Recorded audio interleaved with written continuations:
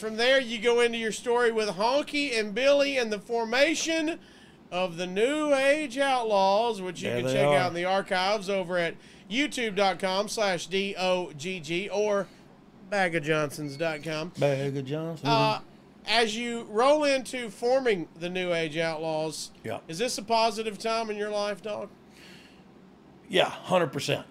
Because now I feel like they're going to do something different that I feel like is going to work. I know me and Billy have forged this quick relationship, and it was quick, but it came out of our work together in the ring and our lack of communication necessary. You know what I mean? Like it was just, I knew where to be and he was there, and he knew where to be and I was there. And it was just, we just did what we did, and we did it together. You know what I mean? And it felt like, okay, there's something here, and what, I don't know. And I don't even know how to wrestle. And, but I feel like there's something here.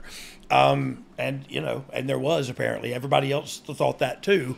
Or else they wouldn't have added us to DX 3 months later.